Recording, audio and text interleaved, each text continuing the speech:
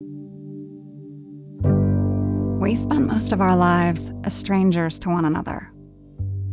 Our individuality, what makes us smile, what gives us grief, the hopes we hold, all that makes us gloriously and imperfectly ourselves, hidden in plain sight. Maybe that's why we need tables. They gather us around something common. They make space for connections to form. And because we all need nourishment, they level us out. At Meetinghouse, we believe there's one table where everybody belongs, where our only common ground is God's great love for us and our need to be nourished by it. We might be different in every other way, but we're not worried.